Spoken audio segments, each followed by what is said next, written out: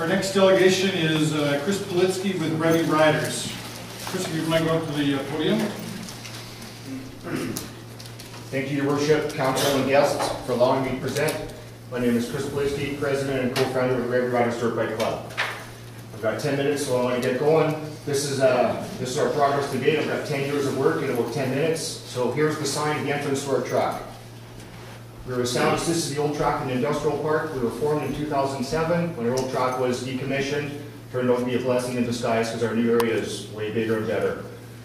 We searched the entire valley for 2 years, everywhere from Three Valley down to the ferry, up north, everywhere looking for the location we finally settled on. This was a few years ago, and we've done a bunch more work since that, but that's it up on West Side Road. We broke ground in 2010. It's hard to see, we just kind of scratched. There's a big rocky field there. We scratched the surface, and then we brought in the heavy machinery. We had a bunch of equipment donated. We had to cap the entire area with rocks. You can see in the corners all the rocks. A big majority of the area had a lot of rocks, and that's not really conducive to a track, but we found the dirt, and some dirt was donated, and we capped it. And we figured, and with fairly accurate estimates, $600,000 in-kind contributions, and mainly from Downey Street Sawmills, Timber, Sherhall, and anybody else that would lend us a piece of equipment, and then Sherhall, Clint Lindsay would bring it up to the track, and we would have our operators do all the work. So quite a bit of our own contributions went into that, like our own work and with the donated equipment. There's no funding went into the track there. So in about 2014, things really began to take shape. You can see it's nice and dirty, like it's nice dirt. It's the rocks. That's the same picture of that corner that I showed you 2 slides before, and there it's looking much better. And now the track is used by families. There's a dad and his son. We have kids of all ages riding the track. We've got tons of women starting to ride, and the professionals are starting to take notice. They're stopping in here more and more often. We basically have 3 tracks. We have an enduro cross, which is an obstacle type thing. It's got like rocks and logs and tires dug into the ground. That's just one uphill, and you've got to climb that log at the top. You've got this pile of logs that you ride over, then you go into this thing, an obstacle called the Matrix. There's some riders taking it. And this is what the Matrix looks like from the rider's view. Then you can kind of see the rocks that we have to deal with. So you go through that. It's a challenging. The one on the right is more challenging. The left, we have an easier line around the whole course so everybody can ride it.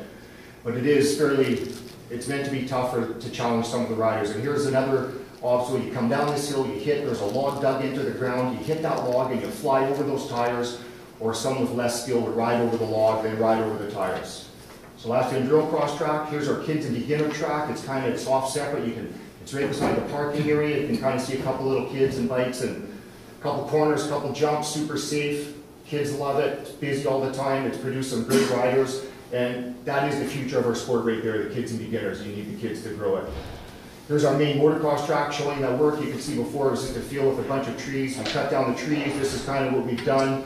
And this is a little more artsy shot. My wife and kids said, put that one in. It's hard to tell in here with the light, but so we've done a lot of work there. And onto the trails. This is what we dedicated. This is where a lot of the funding has gone into. We have some of the best trails around. Look at, like, that is pretty much as good as it gets. It's like nice forest there, nice dirt. It's a machine-built trail. The guy's wheeling. It's got good flow. It's a great trail. And this is how it starts. Like, we have about 80+ kilometers of trails, and every one started like this. I'd walk every one of those trails. I've walked with flagging tape, and you find the line. You want not too wet. You want it sustainable, so you have to find that drier areas. Not too rocky. Not too much stuff you have to cut. And this is some of this extreme stuff we've had to walk through, like big piles of bear poop, like 3 feet in diameter, right by this shot. And so it's always an adventure. Once instead of scraping, going through the bushes, but rain or shine in between trips, I'd be out there planning out every trail. So once we lay out the trail, we GPS it, we send it into the rec officer, she approves it, or Ken Gibson approved it, then we begin brushing the right of way. Sometimes we use the forest fighters, sometimes you have to pay professionals, sometimes we do it, but we clear all the brush and that so we can get down, in preparation for the machines they can go through. They want to be able to see, they don't want branches sticking in the way. And we call them little bidworks with their machines and a couple of guys. The one in the front is kind of the finishing one, they call it the ditch witch. And that one in the back is basically a mini excavator, and that does the 95% of the work. It pulls the rocks and logs and stuff that didn't get cut out, that thing moves away. So here's what a trail would look like with the first pass with the machine, okay? And then here's one with the ditch witch. It's starting to get a little bit better there. And then a finished trail looks something like that. We clear all the brush off to the sides, you know, so it's safe, good sight lines. You can see, like, because you can't control the direction of trails, so we just put signs up. And so you want to be able to see ahead in the distance. So this is one of our newest trails that we built last year. And here's another picture of it. You know, it's steep, it's big old growth trees, it's beautiful, there's views, it's like very highly sought after. Okay, here's another one of our trails using some of the natural features like rock. That rock's sustainable, that'll last there for over 100 years. So that's a trail called Squirrel City.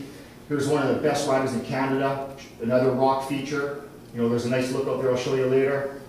And here's one of our premier, our signature trail, Roland's Revenge. That's way up above Westside Road. And the problem with this trail now we're finding is because so many people, we put a sign up saying, hey, this is expert trail. If you're not an expert, don't ride it. But everybody wants to try it because it's so good. It's like Jurassic Park back there. It's like 15 kilometers long. Out in the back, there's big rocks, canyons, and trees, and it's pretty impressive. But we're finding the maintenance, like we built it really well and it's holding up great, but so many people are trying to ride it in the rain and all that, so it requires a lot of work to get, because there's no roads there. You have to carry everything in or to do the maintenance, so it's proven to be an issue, but we're handling it. You know, we've been an extremely busy club in some of our other projects. Here's a boardwalk that we did. This is a wet or sensitive area. This is the first trail we built, smooth operator. And, you know, to not go in that, we built a boardwalk, and that thing is held up 100%. I think one board has been broken, that had to be replaced, but it still looks just like that today. We've been tracking some big name sponsors. Climb is one of the biggest names in off-road, snowmobile, off-road dirt biking apparel, and Red Bull, well, that speaks for itself. And they're super impressed with what we've done, and they want to work with us in the future. That new trail we built is actually called the Climb, spelled like that, just in honor to just to work with them down in the future, more in the future. Last year we built this 70-foot creek over bridge over Dead Man's Creek. You know, that's BC Hydro land, so we have a partnership with BC Hydro. They like what we're doing. They're more than happy to work with us, so we put that in last year. There's what it looks like from the rider's view, so you can't go off the edge. It's nice and safe. It got certified from an engineer. We had 27,000 pounds of concrete on that to test it, to simulate the snow load, and it passed with flying colors.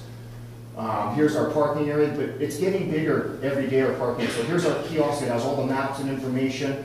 In the back is our sponsor signs. Further back you can see an outhouse. And there's some of the pros that are coming through town. They've got their big motorhome, their big semi-hauler. They come in, every year they come through, they go for massages, they spend a couple nights in Revelstoke on their way from like Kamloops to Calgary to the big national races. 2 years ago we did this project with Columbia Basin Trust. It's our C-Can. We cut a door in it, we keep all our first aid stuff, all our tools, our equipment for grooming the track, and then we have the steps going up and a platform on top, all wood, so you can look down and get a good view for spectators for viewing the track. Every year we do an annual mud spots cleanup. We have literally hauled tons of garbage out of there. You know, dirt bikes, you know, I've lived here for 49 years now, and we rode out there when I was 7 years old, and so so we don't get kicked out, we want to do our part in keeping that area clean, so this is very important to us. We have an annual trials event. This is the national. It's just getting bigger and bigger. We'll be doing this again coming up this year. The ladies Triple B event is huge. It doubled last year. This isn't even all the riders. This is just a random picture I took. I was sweeping at one viewpoint. And then our Papa John Classic last year had over 200 riders and their families. So we basically had 200 Village Idiot cooked dinner for 250 people. We had it at Glacier House Resort. It was a huge success. It was professionally run. The people were amazed. Everyone is just dying to come back for that. So that was on the Saturday. This Sunday we had our first race, and this is just a portion. This is one class in the race, and it was just a huge success. This is our new track extension that we're working on. So future plans, we want to build a 5-kilometer, we're trying from Columbia Basin Trust for build a 5-kilometer total beginner trail, expanding the parking lot, expanding the beginners, we're installing a watering system, make the track a little bit longer, and what we want to do is have more motocross races. We can have easily 2 a year. In every event we get over 200 people, 200 families per event. And our track just needs to be a little bit bigger, and we need a little more parking, so we're working on that as we speak.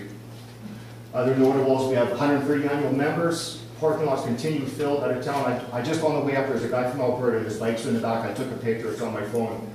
We're going to install the trail counter to keep the active number, because we don't really know, but there's tons of guys. There's thousands of guys every year coming to ride it.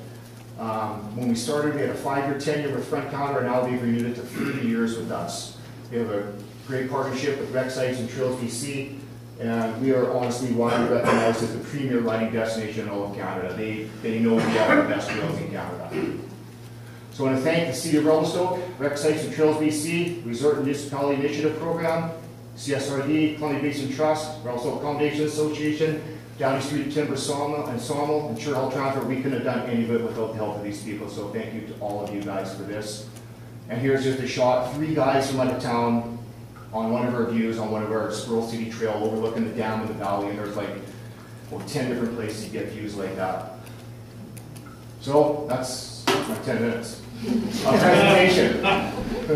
How do you take a 30-minute presentation and make it 10 minutes? Exactly. I'm going to say you guys have done an awesome job out there, and in a short period of time to go from nothing to what you guys have created is just like unbelievable. And you know, hats off to you guys. You've done. And I think that with the Resort Municipality Initiative and putting in money, that's exactly the kind of projects that they're looking for, that are bringing people here. It's becoming better and better, well known, and no, great.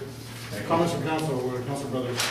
Chris, I love your enthusiasm and your obvious commitment to this, and I mean, it's just amazing to see. But how are you sustainable financially? I mean, how does it work? Right now, we've just been allowed, like, our club membership is $100, so we have like, you know, $13,000 right there from club memberships. Plus now we've installed, we're legally allowed with Rec Sites and Trails. We just put up the signs this weekend, big signs, like it's a pay system to use the trails. So everybody that comes to the parking lot, there's 3 big in-your-face signs saying you have to pay.